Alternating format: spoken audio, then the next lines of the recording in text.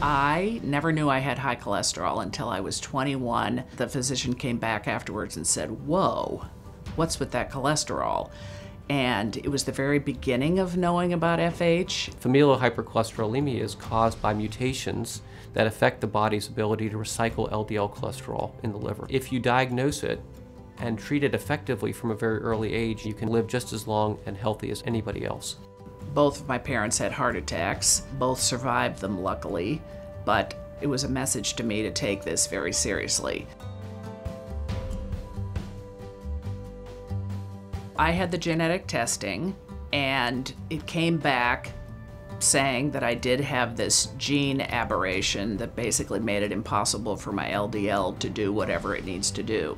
Because this is an autosomal dominant disease, it's passed in families, it has very significant implications for the rest of the family. I have 3 children. All 3 of them have FH.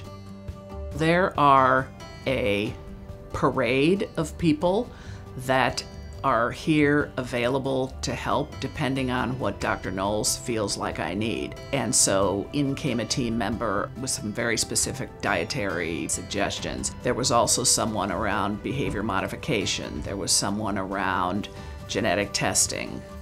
The good news is there's so much that can be done to manage this disorder.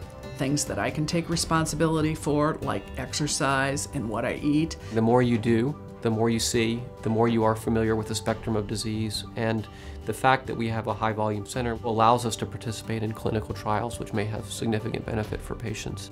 When we talk about this in our family, or I'm bugging my kids in their 20s to make sure they're taking their medicine or going and seeing the doctor, I also add in all of the positive genetic traits that I've added to them. I will say, this is your mother who's given you great hair and a sense of humor, but who also gave you FH, emailing you to remind you that it's time for your annual appointment.